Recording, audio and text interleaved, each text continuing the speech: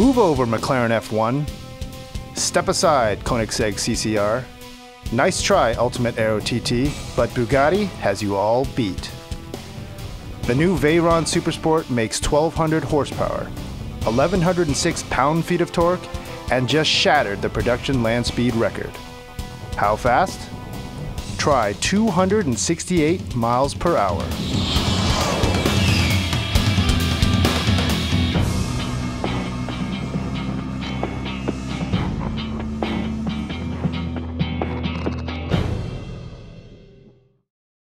To find out how it all went down, we talked to Pierre-Henri Raffinal, the pilot of the Veyron Super Sport during its record-breaking run. Okay, so I'm here with Pierre-Henri Raffinal. He's Bugatti's official pilot and also the world record holder for the production car top speed record. Now, Pierre-Henri, tell me, what exactly did you do when you did the top speed record? Basically, we tried the car on overall, which is based in Erlising, which is in Germany, where we're doing all the tests for all the private car and the future car. And it's an overall of 23 kilometers with a straight line of 8 kilometers. And for the world record, you have to achieve that in both directions. So you have to do 2 attempts, and they will take the average speed. And how fast was the average speed? The average speed was 431 kilometers, which is around 268 miles per hour. So I had to do actually one run at 260 miles and one run which was very close to 270 miles. Holy moly. Now, what was it like at that speed? I think it's like you are in an area where you're discovering, things. Each kilometer it's making a new feeling, a new word, a new sensation. And even if we have been preparing that to achieve that, because a car is made for speed, it's always a discovery. And you always like discovering like one direction, the other direction. The tarmac is different from one direction to the other direction. Is when like you're shaving, one side is smooth, the other one is more rough, and it's the same with tarmac, and it's an old experience, a lot of stress coming out of that things, because you know that if something is going wrong, you have a basic chance not to come back to the pits to tell your engineer what was wrong. So it's like stressful, but also super exciting. Can you explain how you actually did it? You told me before you start at a certain speed coming down the banking. Can you explain from basically when you really went after it?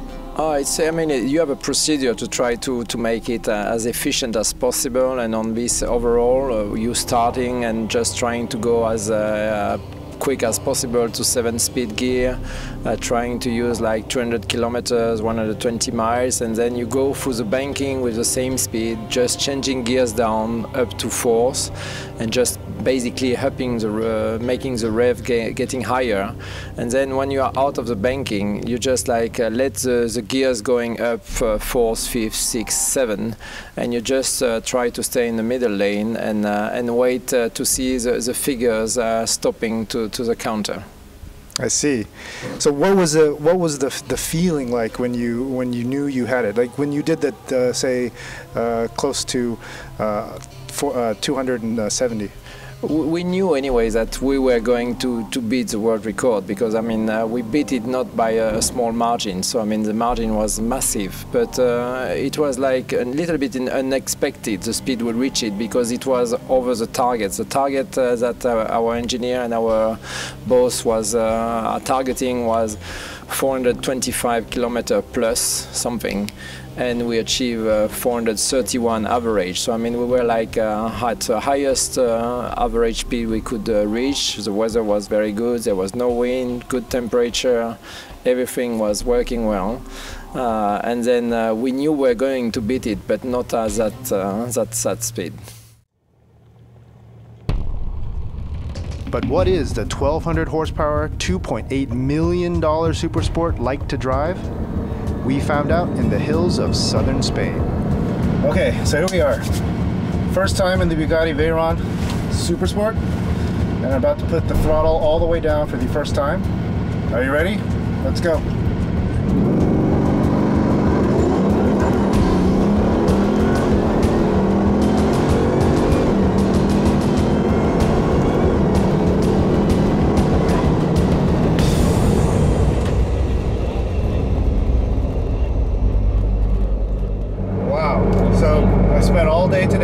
driving the Bugatti Veyron, my first time.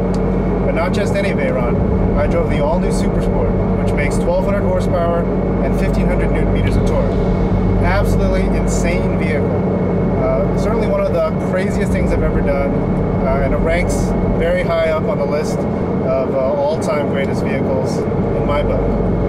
But if I can break it down for you and tell you what it's like on a level that you might understand, you might actually get a chance to drive.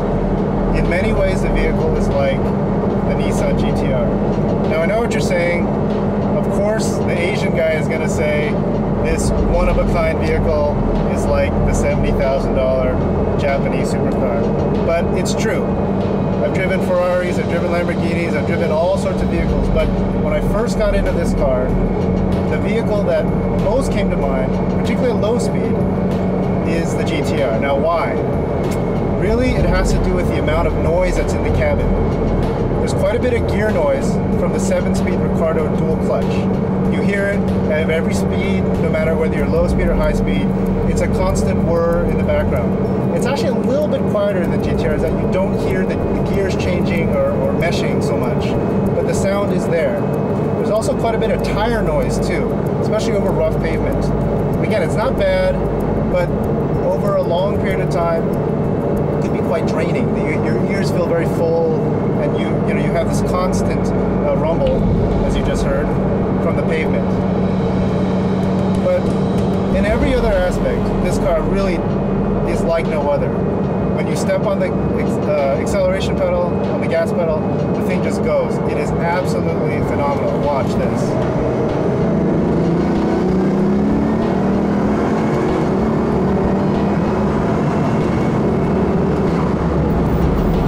We hit 140 miles an hour. Absolutely insane. Completely nutty. And this thing is capable of far more. It is the current record holder for world's fastest production car. Well over 260 miles an hour. Absolutely insane. So I love it. It's very fast. It's actually very easy to drive. But I don't think I'll be able to buy one. I don't think you'll be able to buy one, because the thing costs about $3 million and they're only making 30 of them. So if you want one, if you want performance like this, you better save your money.